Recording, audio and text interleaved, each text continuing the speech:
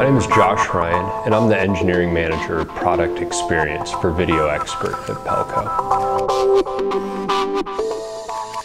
Today we're going to talk about the process that went into the design and the architecture of the Video Xpert system. When we started designing Video Xpert, we wanted to have a consistent platform that was open and scalable that could be used in a bunch of different deployments of the system.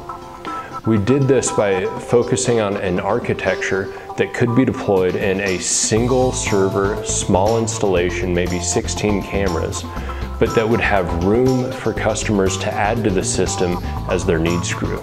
By doing this, we allow customers to start off small and scale up without ever having to start over or throw away any of the investment that they've already made into their Video Xpert system. You can start with a small system and scale all the way up to a system that has tens of thousands of cameras, maybe even deployed over multiple different geographies.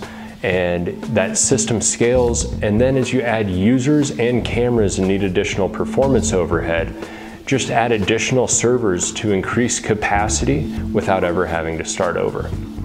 We've also done this with an open architecture.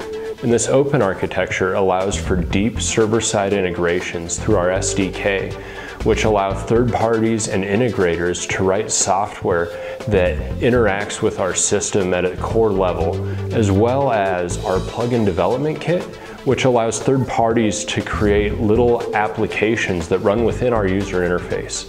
And this allows an operator to be incredibly efficient while staying in the Video Xpert software and not requiring them to switch between other applications that are a normal part of their day-to-day job. But they can run those other systems within our user interface so that it's a seamless workflow as they're going through the various steps of their day-to-day job.